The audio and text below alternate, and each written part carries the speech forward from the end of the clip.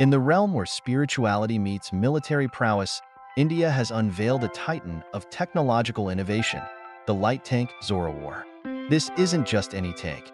It's a bold statement of intent, a marvel crafted to conquer the unforgiving Himalayan terrains and outmatch formidable adversaries. But can this machine truly deliver on its promise? Let's dive deep into the heart of this engineering marvel. India, a land of rich contrasts, has traditionally relied on strategic acumen over sheer force.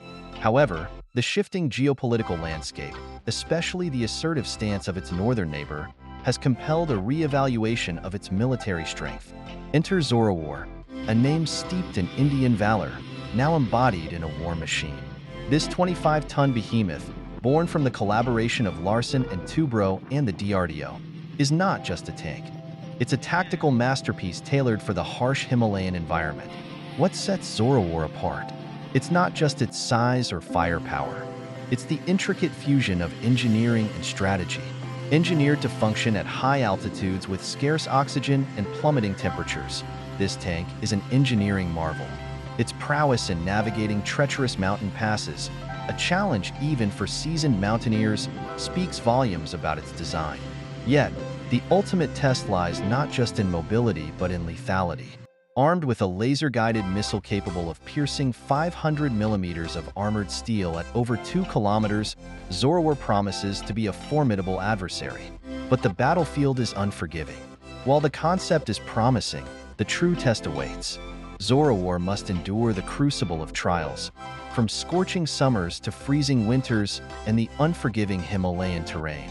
Its ability to withstand these challenges, seamlessly integrate with infantry formations, and outmaneuver its Chinese counterpart, the ZTQ-15, will determine its success. The potential of Zorawar transcends the high-altitude battlegrounds. Its compact size and agility make it a versatile asset, suitable for reconnaissance and urban warfare. Yet, it's in the mountains, where every meter gained is a strategic triumph, that Zorawar's true potential will shine. India's defense industry has taken a significant leap with Zorawar, symbolizing the nation's growing self-reliance in military technology. But the true trial lies ahead. Can Zorawar uphold its name and safeguard India's northern frontier? Only time will reveal the answer. For now, the world watches with bated breath. This isn't just a tale of a tank.